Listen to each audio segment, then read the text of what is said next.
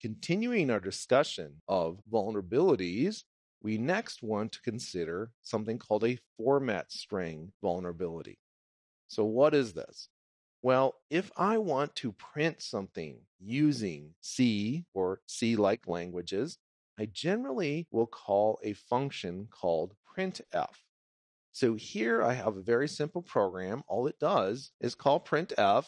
And again, I foolishly allowed the user control over the arguments that are passed to printf, which is a problem. So here I just call printf. Normally, this would work fine as long as the user doesn't input anything crazy.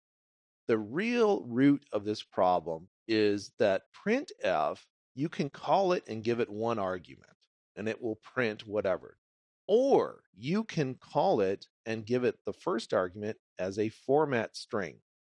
So a format string is used to define the way that your stuff is displayed. So maybe you want a certain number of decimal places. Maybe you want some leading zeros for numbers.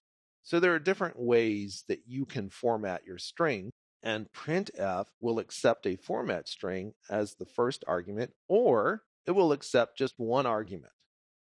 So the issue is that the programmer here, which in this case happens to be me, but I'm intentionally doing a bad job, has not called this by giving it a format string.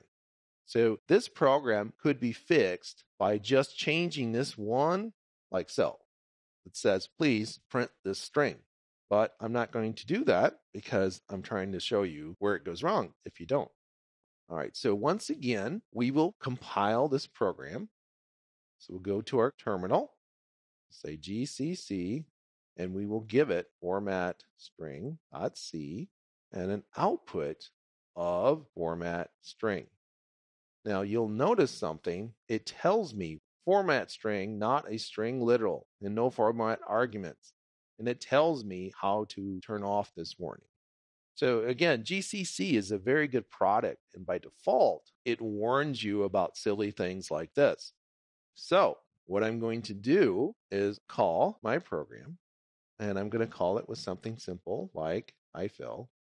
And sure enough, it prints out highfill. It's a little hard to read because it didn't put a new line in, and that works as expected. What if I give it something like this? Format string, %p, %p, %p, %p, %n, something the programmer didn't expect. Now I get a segmentation fault. What if I get rid of the %n? I still have a little bit of a problem, but notice that something interesting happened. I printed out a bunch of numbers, and we'll find out later these numbers are actually pointers to things in memory. If we carefully craft these strings, we can cause a program to crash in exactly the right way. In other words, we can take control of that program, which we will do in some future videos. So we've talked about some very common vulnerabilities in programs. These vulnerabilities can also exist in an operating system kernel.